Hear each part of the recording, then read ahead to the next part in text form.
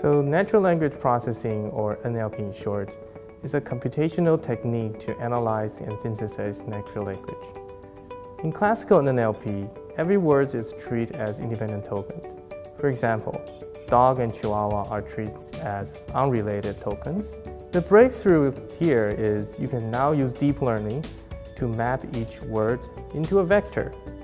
So now in this vector space, dog and chihuahua actually get closer compared to dog and car, and all the words will map to the same vector space.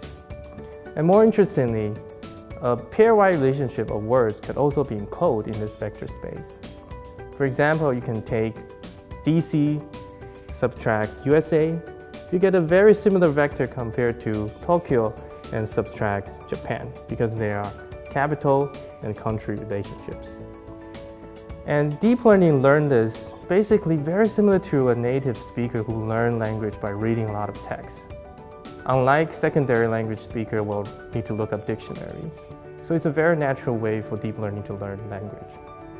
And finally, with this word vector, the performance of a lot of NLP tasks actually improved significantly.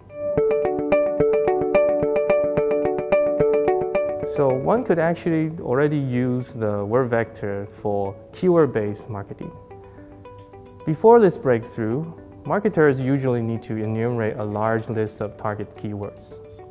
However, now, marketers just need to give AI a few seeds, and then in the vector space, each seed will find similar keywords and use it automatically. And secondly, using word vector, the performance of sentiment analysis also significantly improved, which means you could also figure out the positive and negative meanings of each user regarding to those keywords.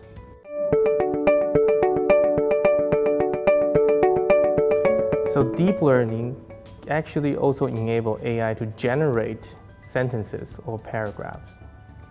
Although right now, it is still a little bit hard to fully control the generated text, and especially the quality of the generated text decreased as the length of the paragraph increased.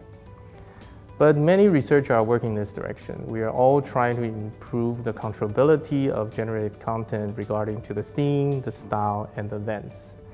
So in the future, you can imagine people can take those tools and automatically generate a paragraph with the specific themes and style, and you can do this to very fastly generate a whole articles.